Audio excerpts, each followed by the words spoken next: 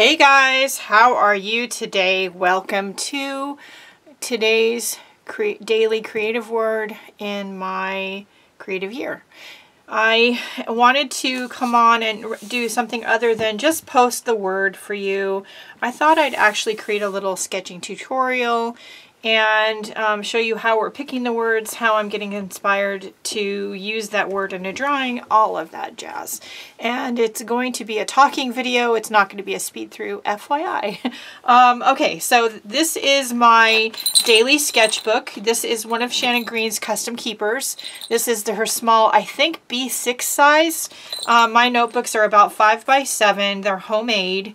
And so I asked her if she had a custom keeper size to fit that. She said she did. And I do believe this is B6. And then I asked her if she could make one of her new accessory pieces she has. I don't know what she's calling it. I'm just calling it a tool keeper, but she may have a different name for it. And she said sure, she could make one that would fit, and she did for me. And I put all of my pens and crayons that I use in my daily sketches in here. So everything's in one place. And this is really literally all I use when I do the sketches. I don't use much. There's no number 2 pencils.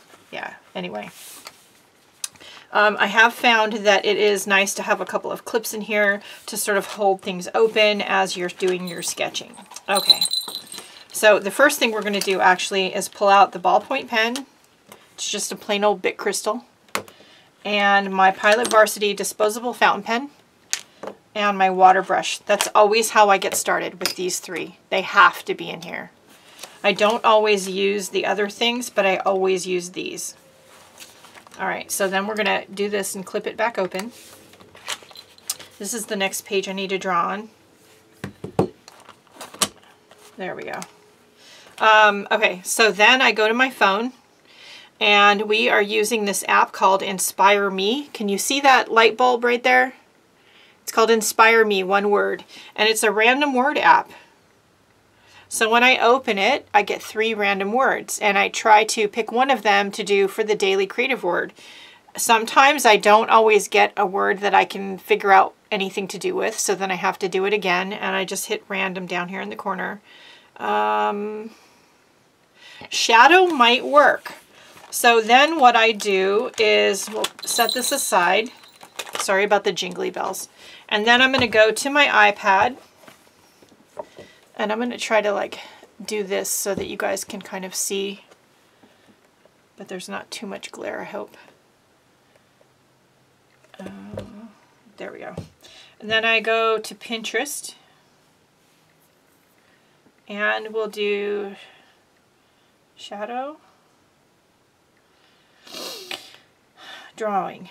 So then I just start, you know, searching for some keywords.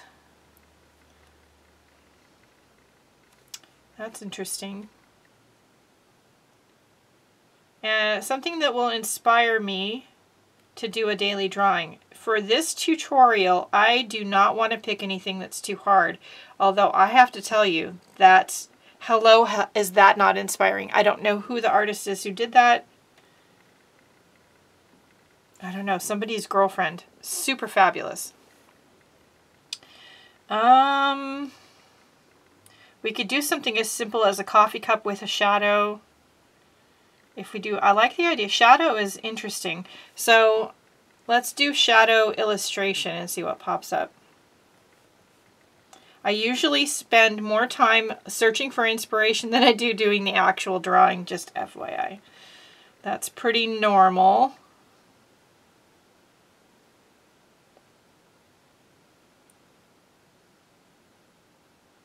Let's see. That's cute. With a bunny doing a... That's cute.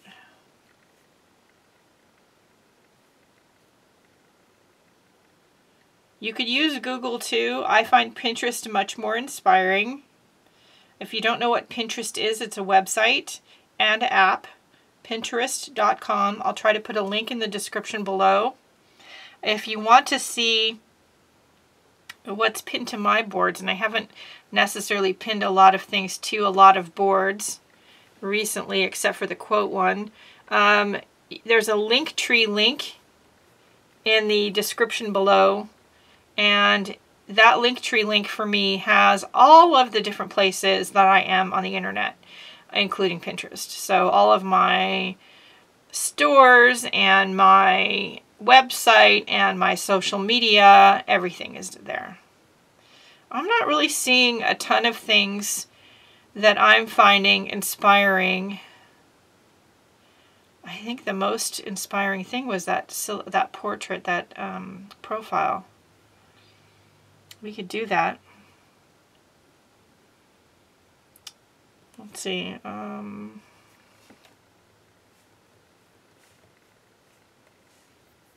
wait, shadow.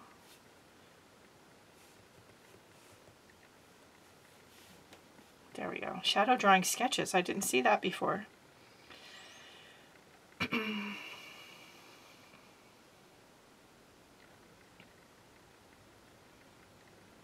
This one's interesting. That actually would be pretty easy to do. We could do that. So let's try something like that. I'm not always looking to copy their work exactly. Of course not. I'm also not selling this. So there shouldn't be any copyright issues. I don't know how they did theirs. I'm going to do mine my way. I'm looking to just be inspired by. So the first thing I'm going to do with this is I'm going to draw a couple of hands. Hopefully. Yes, I used just straight with the ballpoint pen. Now, if you're unsure about your drawing abilities, of course, you can go in with a pencil first. And then, you know, do some erasing. I don't do that. I just go right in with the pen. I'm going to zoom in a bit. All right, so I'm using their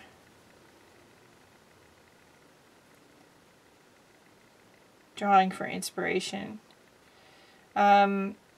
I am barely touching the pen to the paper.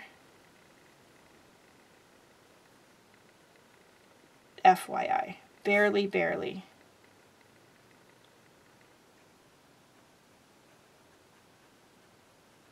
Now this is about suggesting the shapes rather than, you know, drawing them all exactly. And if you don't get it exactly right, this is a daily drawing book. It's not about getting it right and perfect. So I want you all to just let go of that to begin with.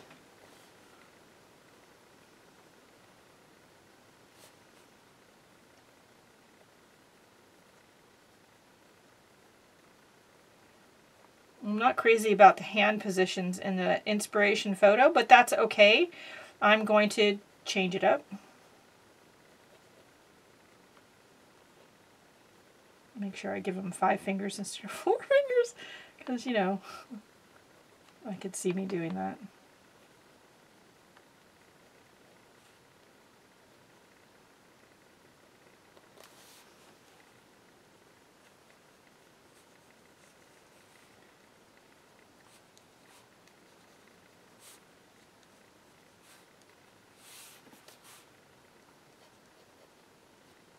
I'm going to draw a few suggestive lines.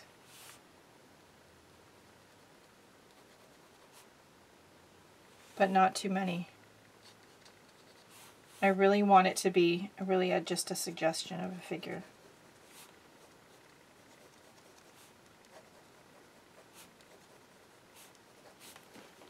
Alright, so we're going to go in with the Pilot Varsity. Now this is also black ink.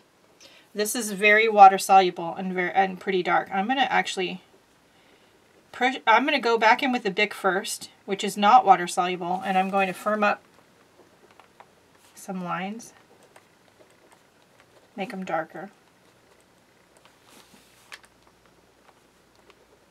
Okay, I am going to go in with this pen, and I kind of want to, let's take a scrap piece of paper, which I keep in here, and we're going to put a bunch of ink on here. Then we're going to take our water brush, and I'm going to squeeze until it drips. There we go. And we're going to make a sort of ink.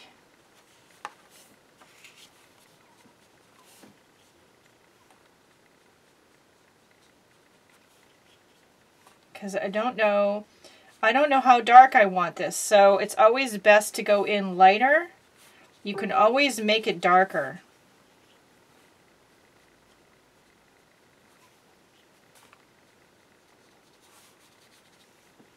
This would probably have been better if I had done it on something that was plastic. So let's grab an extra piece of this, because I think that paper soaked up all the ink.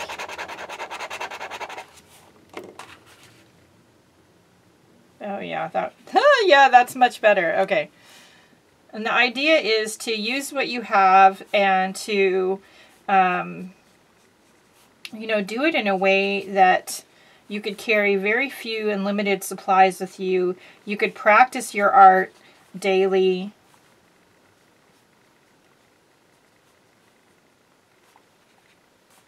Anywhere that you are, you're only going to get better if you do practice.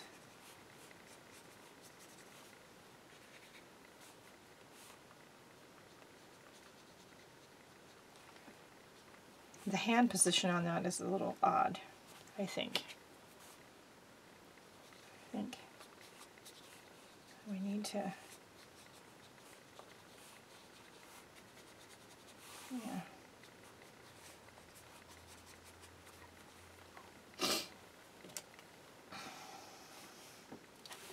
So first thing I'm going to do is I'm going to add some ink. Now this ink is going to go, like with watercolor, the ink is going to go where the water is. It's not going to go to the dry paper. It's going to go to the water. So be mindful of where you put the water.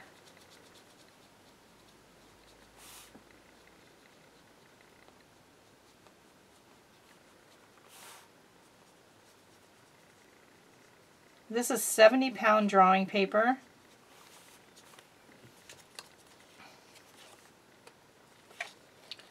Which is good because you can do a certain amount of wet work on it without it bleeding through or messing up the paper too much. I am going to blot a little bit. There we go.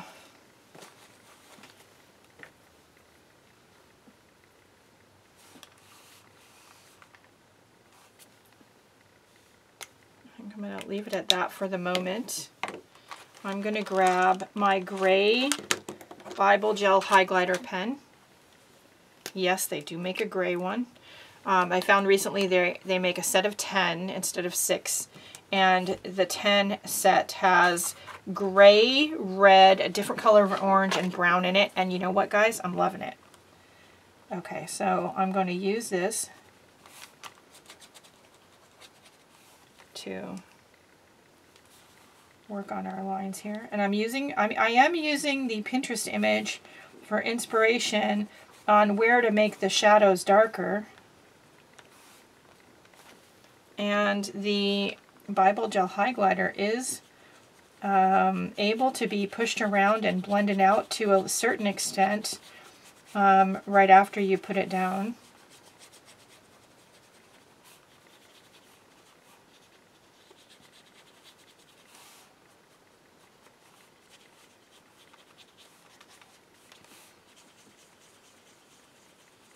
I usually do this on the sofa, so I usually don't have any sort of dry, way to dry anything.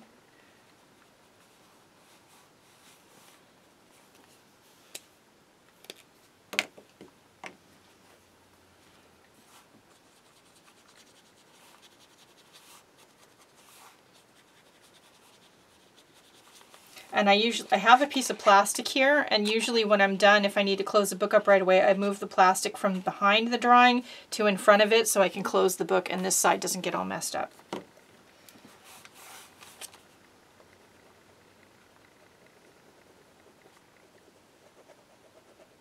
Now I am going back over everything with the ballpoint pen, and that's going to help me with some lines, but it's not going to want to draw where I put the Bible Gel Highlighter, so, and that's okay.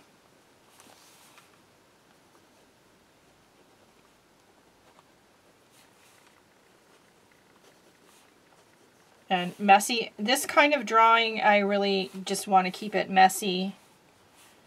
I don't want it to be too refined or anything.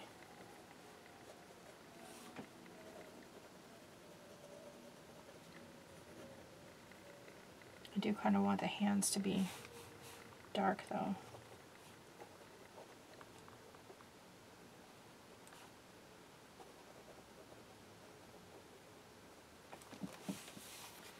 And then at the bottom,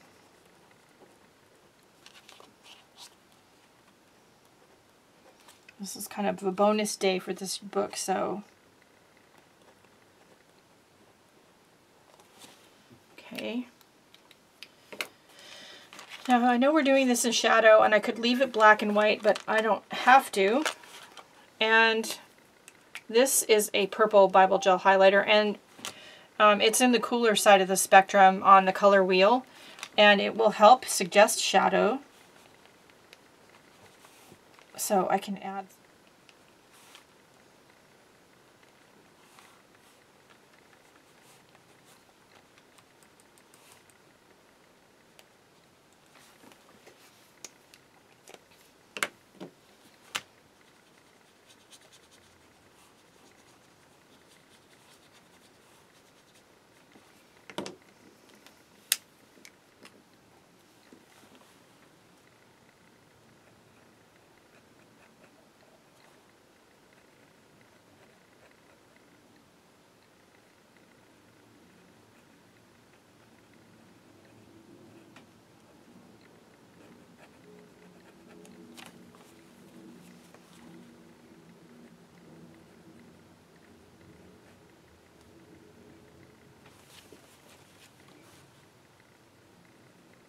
again, refining some lines. I'm darkening the hands some more.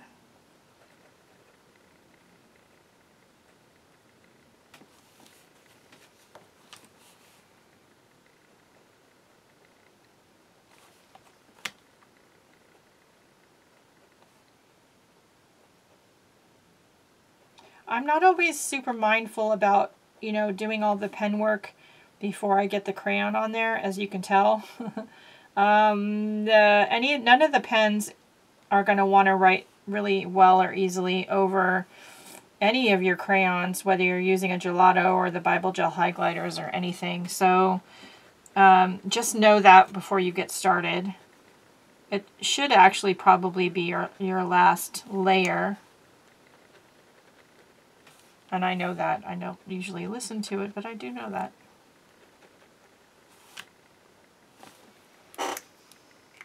That's pretty good. I kind of like that. There you go. So that's it. A quick and easy sketch. The daily creative word is shadow. You don't need lots of fancy tools. Use what you have and see what you can come up with. Maybe you could do a coffee cup with a shadow underneath it. You could collage a picture that has really interesting lighting with lots of shadow.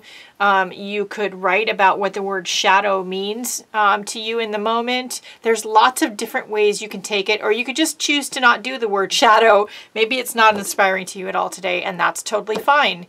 Whatever you do, I would love to see it over in the Facebook group, My Creative Year. And that's it for today. Don't forget the most important thing. Go out and have a great day and do something nice for yourself because you deserve it. And I'll see you later. Bye, guys.